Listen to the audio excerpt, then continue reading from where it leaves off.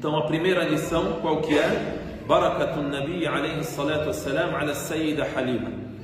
A bênção do profeta alayhi salatu wassalam para Halima e a família dela e a tribo dela. O que aconteceu?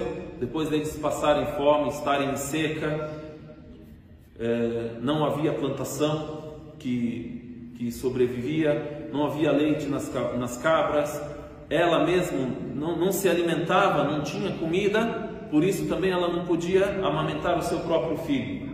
Então aconteceu a bênção quando o profeta alayhi salatu wassalam chegou na vida dela, e por isso ela renovou de novo com a mãe dele para ela levá-lo mais 2 anos. Tem uma outra lição também, finalizamos com isso: Khiyarullahi lil-abdi abraku wa afdal. Aquilo que Allah subhanahu wa ta'ala escolhe para a pessoa é mais abençoado e melhor. Às vezes a gente quer algo e sonha com algo, e luta por aquilo, e quer aquilo, e Allah subhanahu wa ta'ala acaba não determinando aquilo para nós na nossa vida, e dá menos, ou igual de outra forma.